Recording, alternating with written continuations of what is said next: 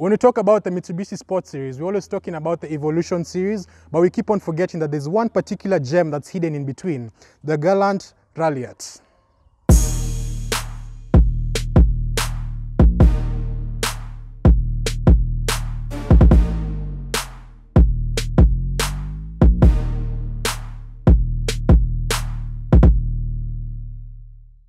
So the Gallant Fortis Ralliart behind me is a pretty rare car in the Kenyan car scene. The reason for this is because the production dates for the Gallant Fortis Ralliart was basically 2011, 2012 in the Japanese market. But now you can see that only 2012 years are being imported into Kenya at this particular time.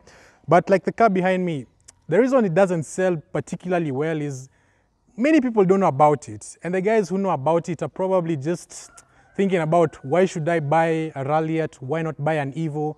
Because to some people, this car looks the same as an Evo, but it's not.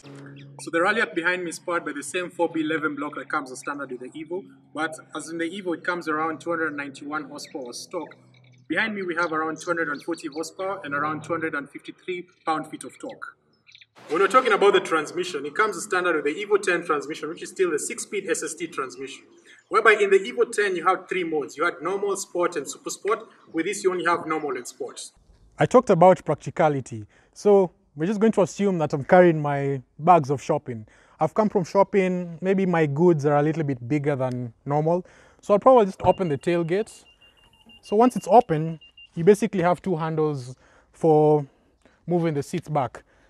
So you pull on the handles, I'll basically throw all my cargo, okay, not throw, I'll place all my cargo professionally, and I'll basically have enough space for my cargo. Also, you have a flat tire or something, you have a full-size spare wheel, so it's very convenient for you. So since we're back here already, let's talk about the key differences between the Sportback and the Evo. So one, with the Evo, you can't drop down the seats if you have bigger pieces of furniture, shopping, whatever. Number 2, with the Evo, you don't have a full-size spare. The Evo comes with a tire repair kit, and also with the diffuser at the back, the Evo diffuser is a little bit more aggressive. The Evo still has twin exhaust pipes, but like the arches on the Evo, more aggressive. It's got some meat to it. Some other differences are such as the fender. So the fender, the Evo 10 fender has some slits at the back of the fender whereby it allows for better ventilation. Also brakes. The Evo comes as standard with PBS wheels and Brembo brakes. Here we can see some pretty small brakes that, okay, they do the job of stopping the car, but they're not as good as the Evo. Some differences at the front, such as the bumper. When the Evo, the grille is basically blacked out and it's got more ventilation, and also the grills. The grills on the Evo are more of some sort of mesh-like, because here they're more of like some kind of like blocks. The main differences come in the engine bay. So under the hood, the main difference between this and the Evo is basically the turbo. So on this, we've got a single scroll turbo, whilst in the Evo, we have a twin scroll turbo. The turbo location is still at the same place, but like the intercooler pipings, on the Evo, they're aluminum pipings. Here it's some sort of rubberized material. The location of the bypass valve. On the Evo, it's at the rear of the engine. The intake shape, size of the Evo is also different. And also another pretty big difference is the Evo battery is actually in the trunk, not up here. The last difference that I can see, basically, the front strut bar. On the Evo, it's got, you see this space over here? So the Evo strut bar is basically hooked into 3 different places, and it's more longitudinal because this has got some sort of line to it. It's not a pretty line, but it's just there. But the hooking points are still the same. So in case you're curious to find out who owns this particular beast, in case you see it on the road or anything. So he's an MK member. So Kefa.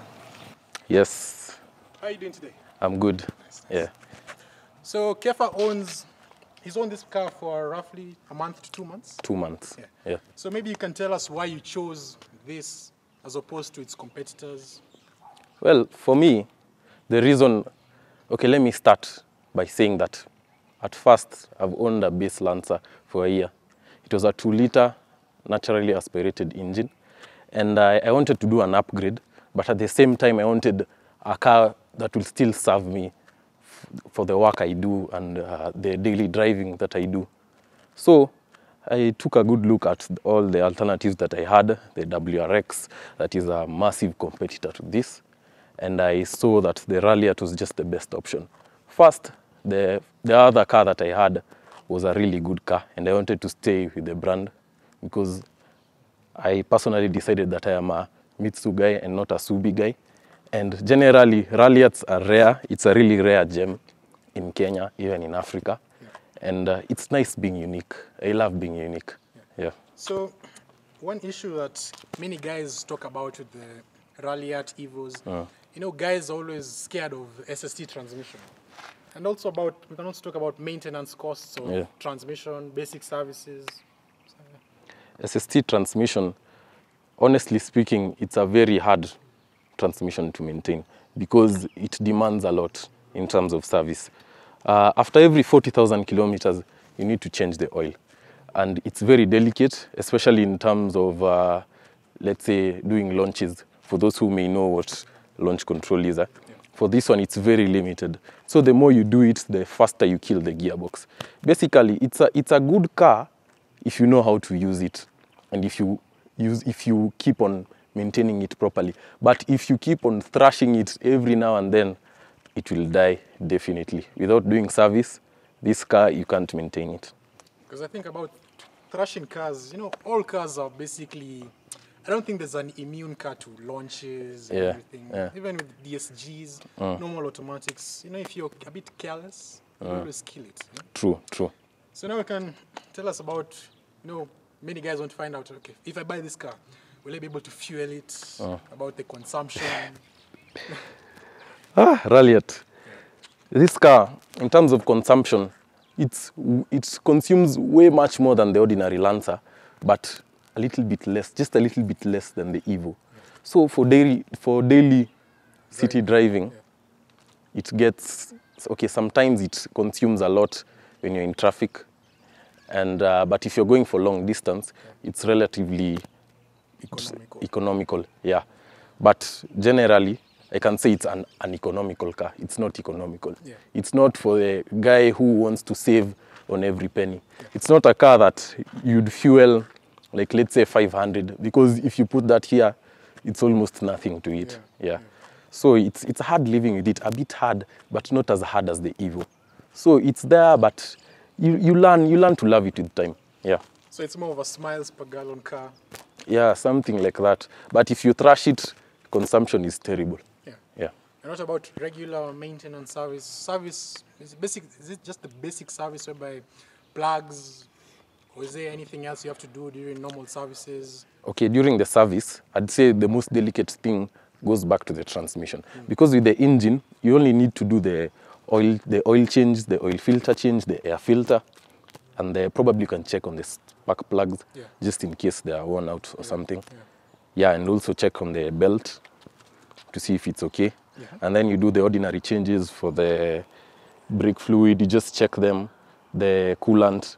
But the most delicate thing about this car is the transmission, I repeat. Yeah, the engine is solid, but the transmission is it's a bit shaky. Yeah. So you guys have had it here from the owner himself. Yeah. So, you know, if you can spend a little bit and you like to have a little bit of fun, Evos cost quite a lot more. This particular car, the difference in price is maybe around like 800K to $1 million. Yeah, exactly. So if you're looking for something that's fun, not economical, practical, you should consider yourselves a Ralliart. So I'd like to go for a small drive, just to feel the car. I've driven it before, so I can understand how it is. I've driven a couple of Evos before, but I'm very curious to know how this compares to its competition. Don't fall in love with it too much. That's what I'd tell you. Yeah. Okay. Thank you, Kefa. Thank you too. Yeah. I think I should give you the keys. Oh yeah, sure. Yeah. So yeah, you got the keys. So we're finally driving the Ralliart, and I must say, first impressions, the transmission is a little bit more aggressive for what I thought it's going to be. Don't get me wrong, the shifts are pretty quick, it's pretty smooth, but it's very punchy, it's very in your face. Right now I'm driving in normal mode right now. I'll try out sport in a few minutes, but it's a decent ride. I'm not on the smoothest road, as you can see, but the suspension soaks up all the bumps. there's no much drama. I'll do a short pull in a few. But if you're looking for a daily driver that's fun, because if you want to boost, you just boost and it's all there. It's so easy. That's what I'm trying to say. It makes it very easy for you, which I really like. So like right now I'm going up a hill. I can feel, okay, it's a small turbo, yeah? It is.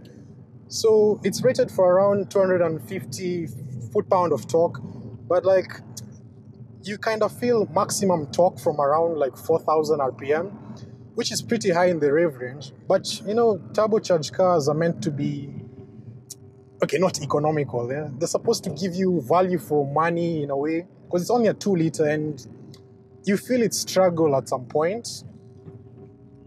Yeah, and it's not the best 2 liter turbo out there. So let's talk about the all-wheel control system.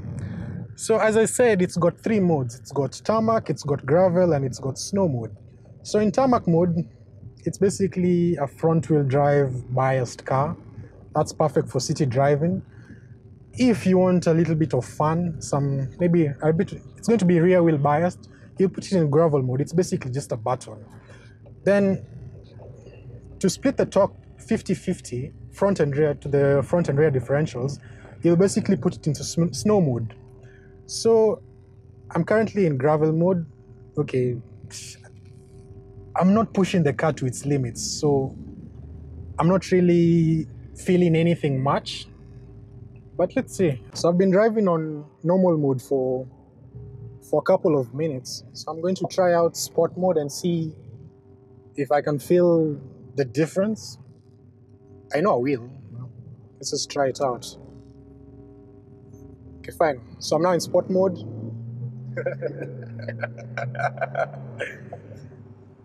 It's a lot of fun. It's a lot of fun. A lot of fun. So let's talk about the things that I don't like. Straight out of the bat, transmission is a little bit too harsh. Maybe that's something that service can take care of. I don't know if it's this particular car, but it's not as smooth as you'd expect it to be, especially for someone who doesn't know what's going on. Don't be alarmed, because I'm sure the transmission is fine. But if you're used to a normal CVT transmission, a normal automatic transmission, there are certain standards of smooth that you're used to. With this, you don't get those standards of smoothness. And it's mostly because it's basically a performance transmission. The suspension of the car, the ride it's not the smoothest ride. Okay, fine. It's basically a sportish car, so Mitsubishi made the suspension a little bit firmer than the Lancer's suspension, but there's no much body roll. Okay, fine. There's body roll, yes, because if I turn in, all of a sudden, body roll is always going to be there. A small amount of body roll is okay, but it's not as stiff as the Evo suspension. But for a daily driver, this is good enough. So let's talk about the equipment the car comes as standard with. So the car comes with traction control, it comes with stability control, it comes with electronic brake distribution. As far as I can count, I can only see 2 airbags. I don't know, most JDM cars come with 2 airbags. I know there's some that come with more, but this particular one I can only see the 2 airbags. Yeah, it's a pretty simple Japanese car, but with a turbo. So boost, yeah. You see how aggressive that is? And only tapped the accelerator slightly. It basically throws you back a little bit. If you don't like that, maybe it might be a little bit of a downside to it, but it's not bad. It's not bad. So here's the thing. If you're just driving the car to work, you have a family, you town runner, you're going to pick up the kids in school, going for shopping car for your wife, it's an okay car.